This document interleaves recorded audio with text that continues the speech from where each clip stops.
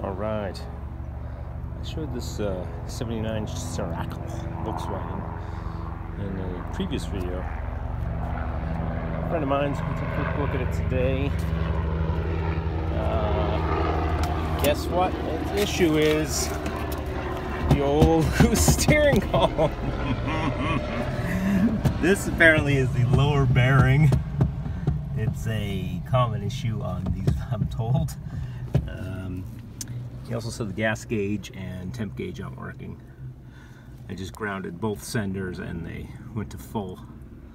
This one's a beauty though. I mean, it's just a rough California interior, but you throw carpet in it, some seat covers, new carpet. What I said? Carpet. This used to have vinyl. This car is solid mechanically. The headliner is good. This wheel alone is like a $300 wheel. These people love these. But I'm just going to take this column out and bring it on the workbench. I can do that right now. That is one easy column to take out. So here's what we got. There's a needle bearing here. Focus. Needle bearings up here. But the actual race is down in there. Why it fell and why somebody has duct tape here.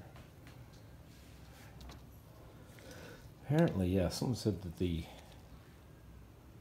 thought it was this piece that failed. I don't know. It's just a plastic cage and it fails. And there's something about a pipe, putting a PVC pipe to replace the damage. Saw a video where somebody filed something down. I don't know, gotta make something just to get that to stay where it's supposed to. But I think I need to take the wheel off. I'm gonna go put this in the vise. First things first, take a scribe and scribe all 1, 2, 3, 4, 5, everything. Get that steering wheel straight. That's steering column work 101. Then you take your steering wheel nut off. Okay, so we hit steering wheel nut, washer, steering wheel, 3 flatheads. All this will come off. And hey, this looks familiar. Didn't I just do one of these on another car? Is this the same style? This is pressed on. Interesting. I'm just going to unscrew this and see. I just want to get my shaft up or out or something. Excuse me. Let me take my Allen out there, see what I can finagle here. Do I have to pull that off like the old? This was a little different. It's got some notches in there, like where a tool could grab. This doesn't have the other one. I got behind this with a wrench, if you guys remember. Let's see if that moves anything if I just do the Allen. Okay, yeah. So that's just by doing the Allen. You can see the whole shaft's coming up. And there's our race, some more duct tape. So I guess, yeah, the guys are having a problem with the shaft collapsing up into the housing. Probably because if you force the wheel off, you separate stuff. So this was, not an accident. That could have been. I doubt it though. It's probably just old, and so I got to get that race, which is worn. Focus on that. I'm going to get it back down to where it sits on the bearing and alleviate this duct tape situation. So that's where it needs to sit. This is that other piece of duct tape that was up here. But it looks like it probably was here. And this slid up, forced up. There's just plastic in there. So, you know what would alleviate this is a tack weld. I gotta put a little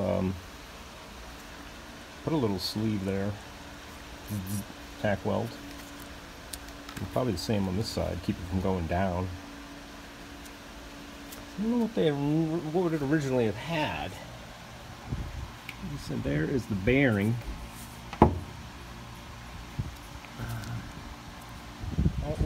what would keep that from... I guess this is supposed to be a tighter fit. It looks like it's either heated or just worn. It's not as bad when I scrape away the grease. There's no... Even with the... I took my glove off, you can't feel anything there. So... Even a hose clamp would have been better than duct tape. But hey, I got the welder. Maybe a tack weld. Bzz, bzz, bzz, bzz, bzz. Maybe 4.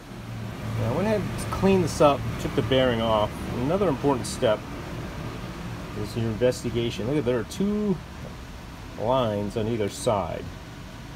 That would tell me that something was holding this in place that related to those. And there's 2 marks here that are... That's like harder plastic. I don't think that's the duct tape. Could be. Maybe it was just scrunched in there. I made a scribe where the bearing has to sit. So I need something a little, maybe even some more thin piece of plastic. You know, this trash I use all the time. Maybe something a little thicker than this plastic, you know, to make a nice tight seal there. I noticed even putting it on the opposite way it was on, it even fits a little tighter. Like I can really gotta force that. Yeah, maybe just a shim of plastic would hold this in place before I tack weld. What do you think? There's no videos on this. Put in 79 Scirocco, nothing on YouTube. Even it's hard to find forum information. I guess I could go to a forum directly, but Google not so much. But tinker with this a little bit. Alright, I tried, just for shits and giggles, just a corner of this plastic and pressed it on there with a socket.